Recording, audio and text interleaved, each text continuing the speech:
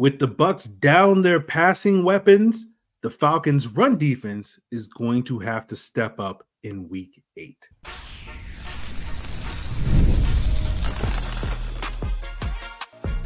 You are Locked On Falcons, your daily Atlanta Falcons podcast. Part of the Locked On Podcast Network, your team every day. Welcome back, everyone, to another illustrious episode of the Locked On Falcons podcast, your daily Atlanta Falcons podcast, part of Locked On Sports Atlanta, your team every day. And today's episode is brought to you by PrizePicks. Go to prizepicks.com/LockedOnNFL and use code in all lowercase LockedOnNFL to win $50 instantly when you play $5. So if you do not know me, I'm your very humble host, Aaron Freeman, a.k.a. Mr. Drew, a.k.a. the Jolly Green Giant, a.k.a. Mr. a.k.a. And I've been covering the Atlanta Falcons for almost 2 decades, formerly at FalcFans.com, RIP. Still going strong on this podcast, and I thank each and every one of you that is an everydayer that goes strong with me. That means you go strong by making this podcast your first listen each and every day. And to become an everydayer, all you have to do is subscribe or follow for free on YouTube or wherever you listen to podcasts. So today's episode, I am, of course, joined by Jarvis Davis as we do our weekly wrap-up ahead of the Falcons game. Jarvis, of course, covers all of Atlanta sports for Locked On Sports Atlanta. He and myself, along with Tenitra Batiste, are also out there for the Locked On Falcons, Locked On Sports Atlanta postcast, recapping Sunday's action. And of course, I don't know if Jarvis is going to be there this week because, stuff. I don't know. We won't get into it like we did the last time Jarvis was absent, but me and T will be holding it down on Sunday for this Falcons-Bucs matchup. But that is, of course, going to be an important game for this Falcons. As always, divisional games, playoff implications.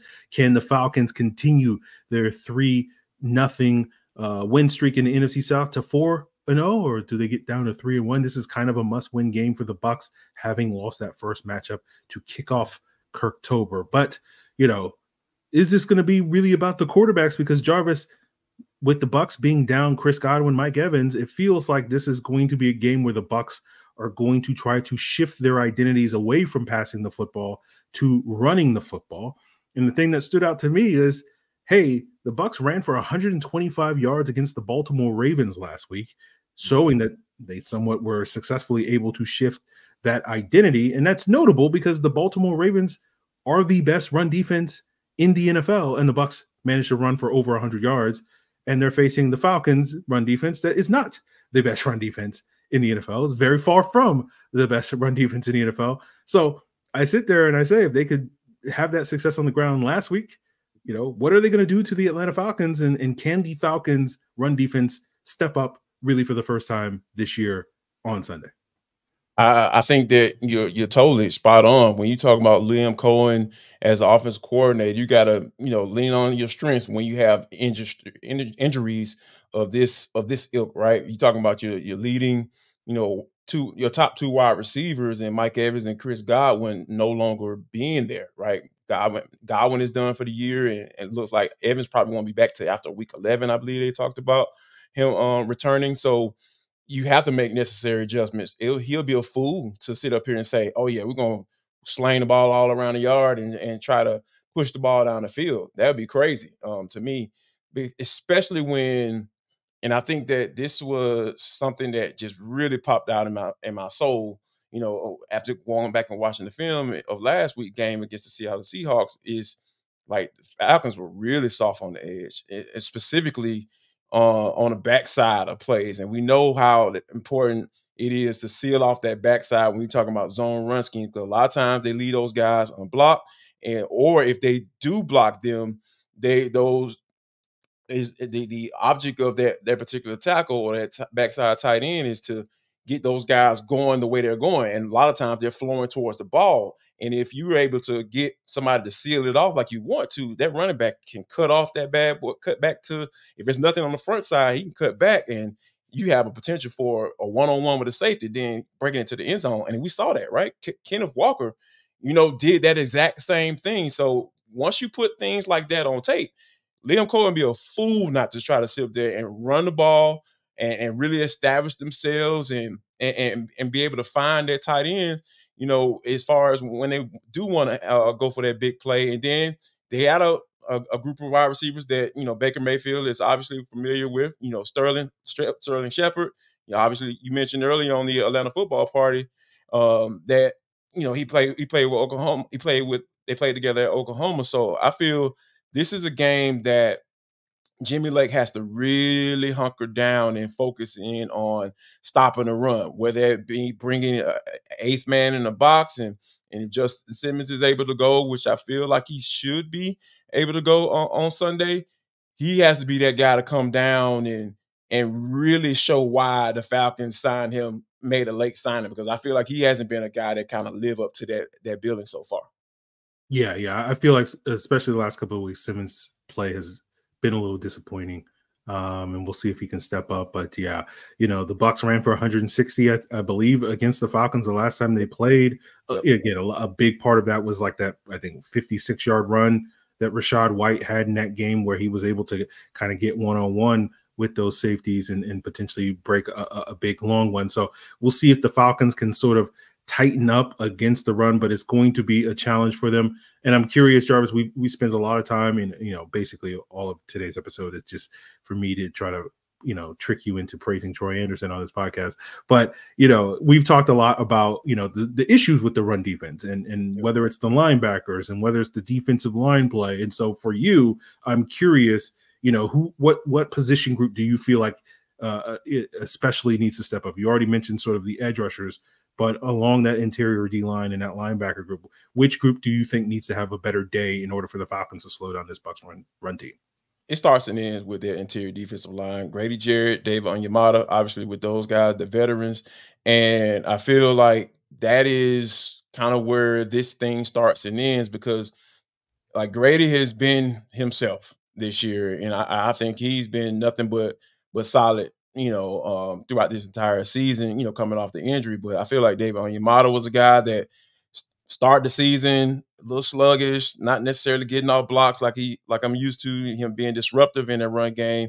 And then, once I said something, he kind of popped up. Not to say that I have all the magical powers for the Falcons in defensive line play, and all I got to do is say something and it'll get better. But it seemed like it did get a little bit better. You saw him getting off block. You saw him shocking and shedding and making tackles. So I think that needs to continue in this game, because I feel like, man, this is going to be a game that Liam Cohen is really going to say, you guys are going to have to prove to me that you can stop us from being able to have success running the football. And then we'll figure out from a pass catching standpoint how to, push the ball down the field if that's what we want to do, or, dinking and dunking with Cade on third downs and making sure he's, eating like he was against the Baltimore Ravens. Yeah, so we'll see what Cade Otton is up to later today on today's episode, talking about National Tight Ends Day and sort of how that could impact things. But we'll test those powers, Jarvis, a little bit to see if any players that you want to mention as we continue today's Locked On Falcons and talk about other elements that may be keys to victory, and whether or not those guys will step up. And we'll get into all of that, guys, as we continue today's Locked On Falcons. PrizePicks is America's #1 daily fantasy sports app with over 10 million active members, because it's the easiest and most exciting way to play daily fantasy sports. Because unlike other apps on PrizePicks, it's just you against the numbers. Pick more or less on up to 6 player stat projections, and you can watch the winnings roll in. And if you're looking to get in on the action because certain sports books aren't available in your state, PrizePicks is. Withdrawals are fast, safe, and secure. You can get your money in as little as 15 minutes. So whether you want to go check it out for this Week 8 matchup between the Falcons and Bucs, you want to go more or less, Baker Mayfield, Bijan Robinson, whatever, or now that basketball season is back, I know Hawks fans have a complicated relationship with Luka Doncic, but man, it's just like, hey, whatever Luka's projection is, I'm going more on the point totals every single time and watch those winnings roll in. So check it out by downloading PrizePicks app today and use code LOCKEDONNFL, and you'll get $50 instantly when you play your first $5 lineup. That's code LOCKEDONNFL to get $50 instantly when you play $5. PrizePicks, run your game. And pre-alcohol probiotic drink by Zbiotics is the world's first genetically engineered probiotic. It was invented by PhD scientists to tackle rough mornings after drinking. Here's how it works. When you drink, alcohol gets converted into a toxic byproduct in the gut. It's this byproduct and not dehydration that's to blame for your rough next day.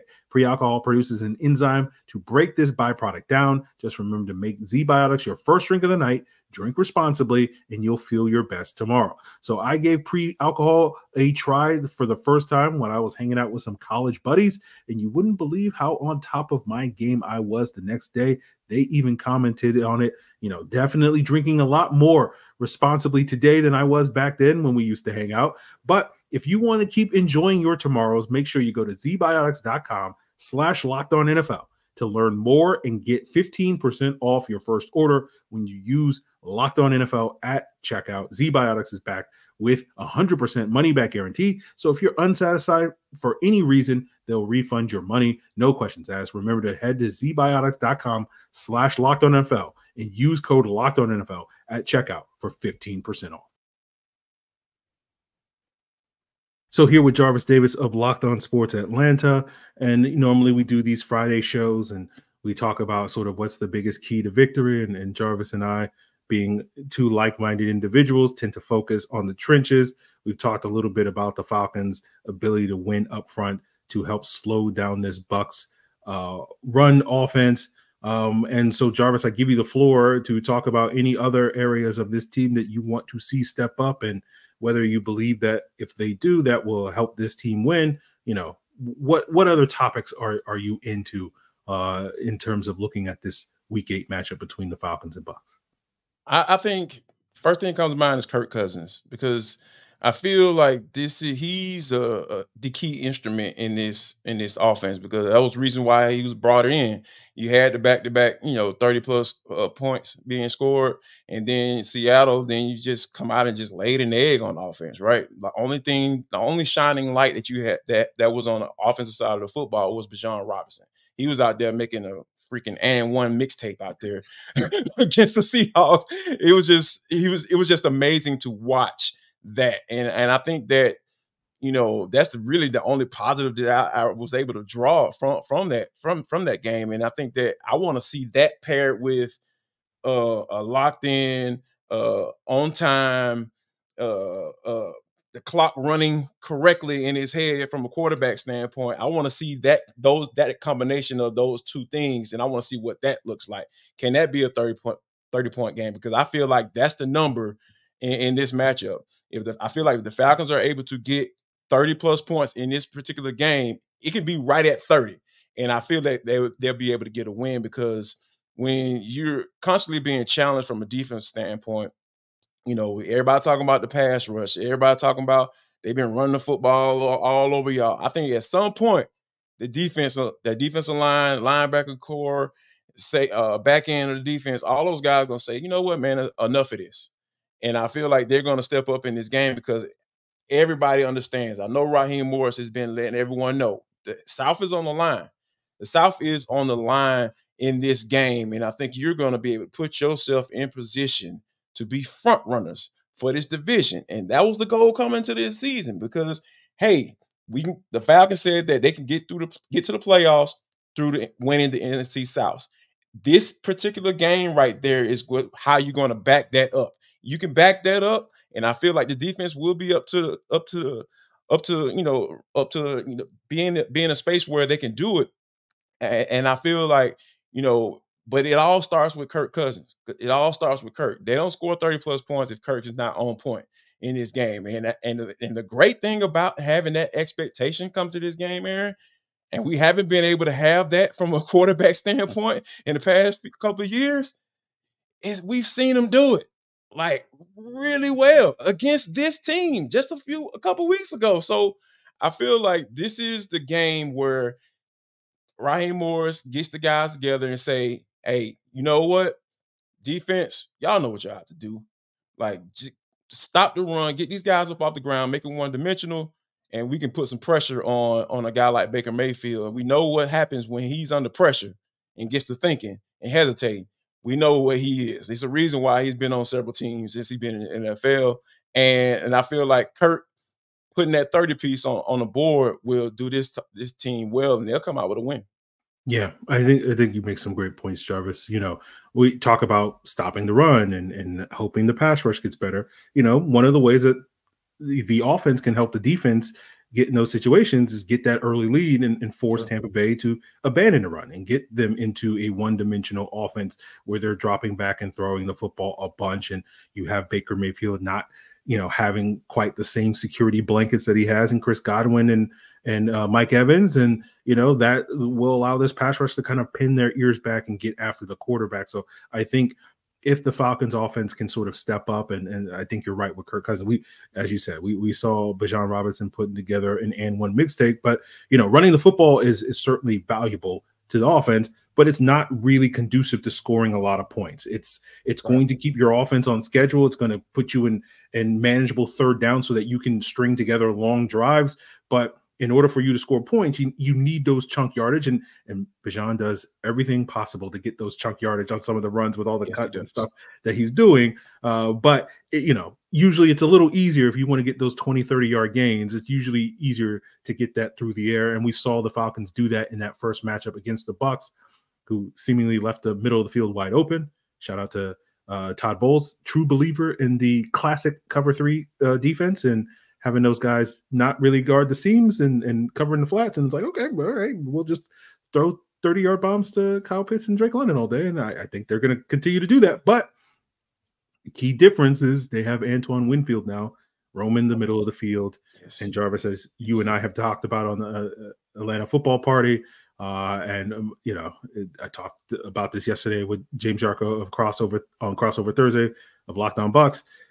He's going to get his. I feel like Jesse Bates and Antoine Winfield are probably the two best safeties in the league in terms of just being playmakers. Yeah. Do you feel like that's a fair statement?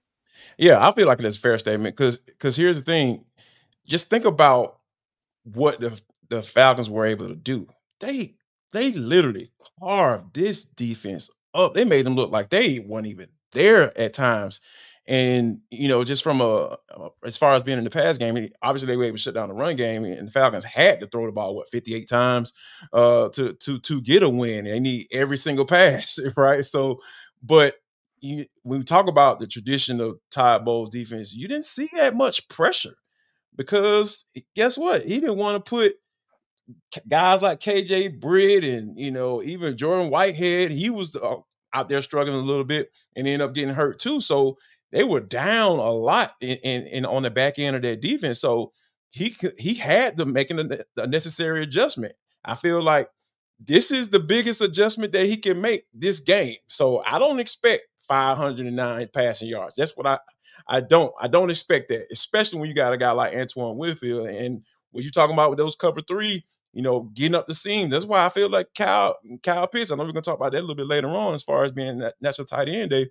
But that's why I feel like he was so vital in that offense and was able to get explosive play as well because of Antoine Winfield's absence. So I feel like with him being back in the fold, and I love Calijah Kancey, coming out, as well. I know that's from, are y'all defensive tackle you? Are y'all claiming that? What school did Calijah Kancey go to? I'm just curious. Pitt. Oh, okay.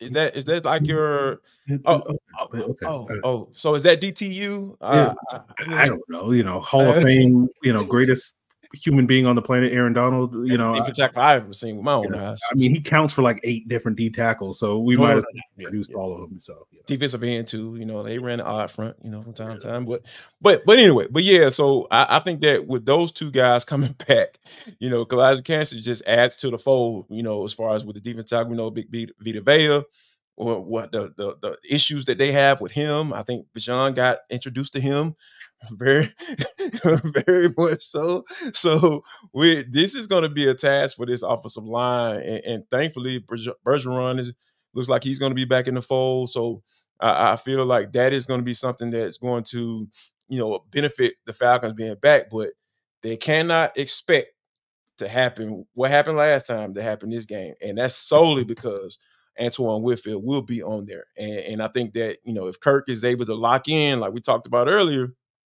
man, it'll be something if they're able to, have a lot of production and put up that 30-point, get to that 30-point threshold. Yeah, definitely. So we'll see Antoine Winfield's impact on this game, especially when it comes to a player like Falcons tight end Kyle Pitts. And we'll see how big a day Kyle Pitts can have, because this Sunday happens to be National Tight Ends Day and whatnot. And, I think the tight end position is going to be critical, not only for Kyle Pitts, but also with the Bucs down their two top receivers. And we'll break that down, guys, as we wrap up today's Locked On Falcons.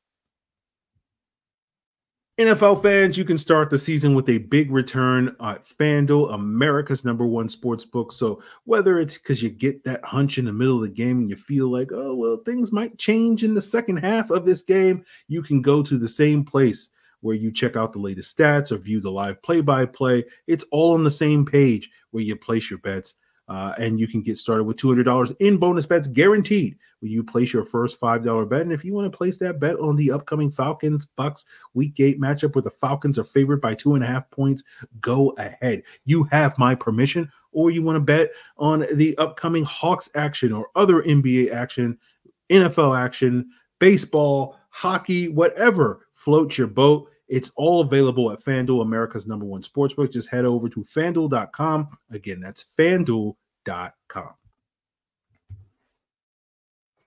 So this Sunday is National Tight Ends Day, and last year National Tight Ends Day also sort of coincidentally came when the Falcons traveled to Tampa Bay in Week 7 in order to beat the Bucs on the road on that day. Will history repeat itself? Obviously, we'll find out this Sunday. And of course, check out myself and Tanisha Batiste on the Locked On Falcons, Locked On Sports Atlanta postcast, of course, available on YouTube on Locked On Sports Atlanta, and of course, on the Locked On Falcons audio feed, wherever you get your podcast.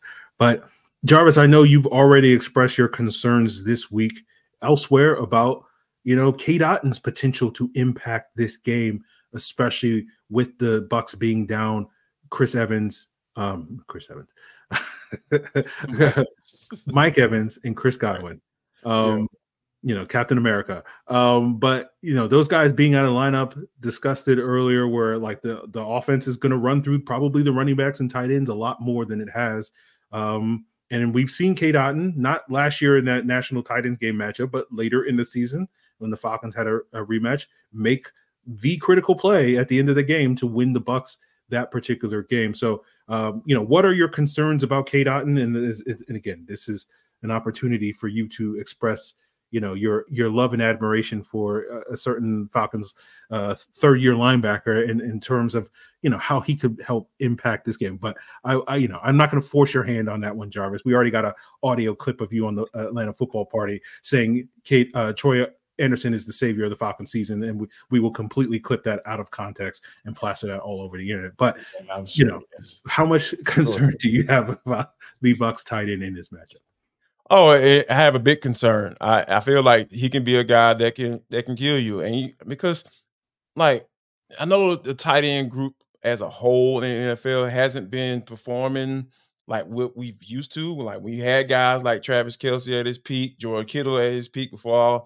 He's dealing with he's a walking injury report as of in the last few years. So when you think about the splurge of the tight end growth in this league, when Jeremy Shockey and even the redhead dude who used to play for the Saints, I can't even think of his name right now, Jimmy Graham. So I think we've seen the evolution of the tight end position in the NFL and how they can really take you out, man, especially when you have teams who like to run that cover 3 or teams who like to run the cover 2, and you can get those guys who can get up the seams and get matched up, and on those middle linebackers trying to get up, to make those big plays. So I feel like Cade Otton is a guy who can do that. He can hurt you.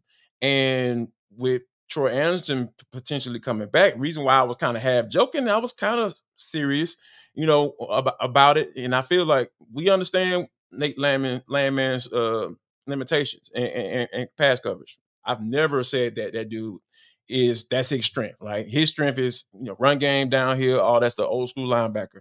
But Troy Anderson's strength is supposed to be, hey, coverage. I can run with anybody in the league. I'm athletic. I can do that. And I think that gives you more options when you have those run blitzes and on early downs. So if you have to guard Cade Otton on one-on-one, if you're doing a run blitz and they just so happen to pass the ball, you'll feel okay. You'll be able to sleep at night from Jimmy Lake's standpoint. So I feel like Troy coming back could be the not necessarily a savior, because obviously, it's a little hyperbole, involved in that, but for me, I feel like this is something that it gives you more options as a defense when you have a guy like Troy in there, because you feel comfortable with him guarding the tight end one-on-one, because I'm just not the blazing speed guy, but he's a guy that, Baker Mayfield trusts, and he can get him the football. So I feel like if you can have that matchup in this game, I don't feel like it'll be a big old celebration on National Tight Ends Day from the Bucs perspective. Yeah, you're right about that. You mentioned on the Atlanta Football Party, go check it out again on Locked On Sports Atlanta. The Falcons don't have the most illustrious history when it comes to covering tight ends, and last year they were kind of forced because of the Troy Anderson injury to just basically, well, Richie Grant, you're our best option, so go out there and do your best. And we saw far too often last year his best wasn't necessarily good enough. And so I think you're right. With having a healthy Troy Anderson, it gives you another option. It gives you, in addition to sort of Kevin King kind of serving that role a little bit this year, when the Falcons go out there and deploy their tight end and say, okay, Kevin King, you're 6'3", whatever you are, go match up against the tight end and whatnot. But you saw Noah Fant kind of take advantage of that last week. So that is, again, I think a point where it's like when you have one option and that option isn't good enough, like you want to have that secondary option. But flipping the script to Kyle Pitts, who basically after a quiet first 4 games of the season sort of had his breakout game in that Bucs matchup. We've already mentioned sort of, how will Antoine Winfield influence this, but do you feel like Kyle Pitts, these last couple of weeks, he's been one of the more productive tight ends in the NFL? You saw some of the explosive plays in previous weeks. Last week, a lot of it was kind of check downs, trying to get the ball underneath, and him catching a lot of that. Do you feel like this trend can continue and Kyle Pitts can still continue to be a core part of this offense after that sort of first month where, they were still trying to figure it out? Absolutely. Because here's the thing, man. Like, I talked about how the defensive line have put out bad tape when it comes to defending the run game as far as the Falcons defense. This Falcons offense has also put out really good tape that they have a wide receiver 1 and number 5. And specifically, going back to that Tampa game, to the tune of 12 catches for 154 yards and a touchdown. So I feel like Todd Bowles is going to do everything in his power so that doesn't happen again. So when you talk about attention being drawn to other spaces, Kyle has to be able to take advantage of that. And I wouldn't be surprised if you find Winfield one-on-one. And to be honest with you, given where this man was drafted, he needs to be able to win at least 1 or 2 of those matchups. If it, say, for instance, they get matched up 6-7 times, I need you to at least get 2, bro. That's all. And more than likely, that's going to be a big play, because there has to be a attention drawn to what Drake London is doing because of what he gave him last time they played. So I feel like this is a game. This actually is a perfect opportunity, regardless of whether or not, with Winfield coming back, obviously is big for the Bucs, but I feel like being able to deploy what Drake has done, the film they've watched on that, and saying, hey man, this can't happen again. This is the adjustments we're going to make towards that. Now that they've made those necessary adjustments and they have Winfield back in the fold, I feel like Pitts is going to be matched up on him, and like I said, I need him to at least get a couple of wins in that matchup, because you just look at him. Like, he should be able to win it a couple times. Yeah, I agree 100% with that. So we'll see how the Falcons, if they can take advantage of their matchups. I think they have some favorable ones. To me, it's basically like Zion McCollum, I think, has played really well for the Bucs at one of the outside cornerback spots, but you saw Darnell Mooney kind of terrorize Jamel Dean in that last matchup. Jamel Dean's not playing this week, and his backup, Tyreek Thunderberg, is not nearly as good as Jamel Dean. So Darnell Mooney should eat. Drake London should eat. Basically just throw away from Zion McCollum, Antoine Winfield, and Levante David, and just go after Thunderberg and KJ Britt and whoever else is out there. And if you just do that all day, I feel like Kirk in this offense should work. But we'll see what the Falcons do this Sunday on National Tight Ends Day. Any lasting thoughts, Travis? I was just gonna say, man, this came to mind when I was listening to Zach Robinson when he was speaking at a press conference earlier on this week. I think that these tests keep coming up for him as an offense coordinator, right? Like you got a game where guys just came out flat for whatever reason in Seattle, and you're trying to figure out how you can avoid that by getting off to a fast start offensively. Like you can't have a 3 and out. That just can't happen.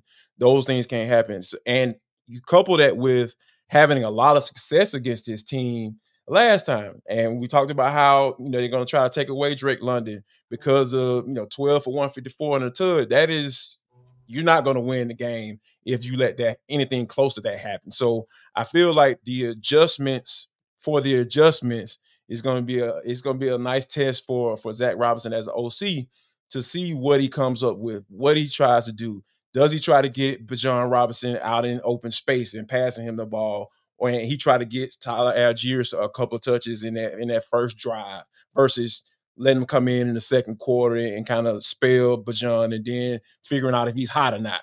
Like, is it in the game plan to get both of these guys going? So I feel this is going to be an interesting one to watch, and and he can talk about how he doesn't necessarily how to do like to do the whole scripted plays thing. He kind of like be more of a feel, and I love that because I'm a feel type of guy in life. So I feel like he's this is going to be something interesting to keep an eye on, as from an OC standpoint. The adjustment to the adjustment, and what do you do when you have success against a team and they're adjusting, and then what do you do coming off of you just laid an egg on offense? So a combination of those two things together, I'm really interested to see what he comes up with. I think that's a great way to end today's episode. We'll see what Zach Robinson has cooking up against this Bucs defense on Sunday. Of course, myself, Denitra Batiste, will be back after the game for a Locked On Sports Atlanta postcast. Check it out on the Locked On Sports Atlanta YouTube channel. Make sure you subscribe. Also, a lot of great football content on Locked On Sports Atlanta with Jarvis as well. Myself, Denitra, Maria Martin, so many other people. Not just Falcon stuff, Hawk stuff. Basketball's back, right? As well as college football as well. So check that out on Locked On Sports Atlanta on the YouTube or wherever you listen to podcasts. My brain is running a million miles a minute, but check it out. Locked On Sports Atlanta. Check out Locked On NFL to get you guys geared up for the other action this weekend elsewhere in the NFL. It is all part of the Locked On Podcast Network, your team every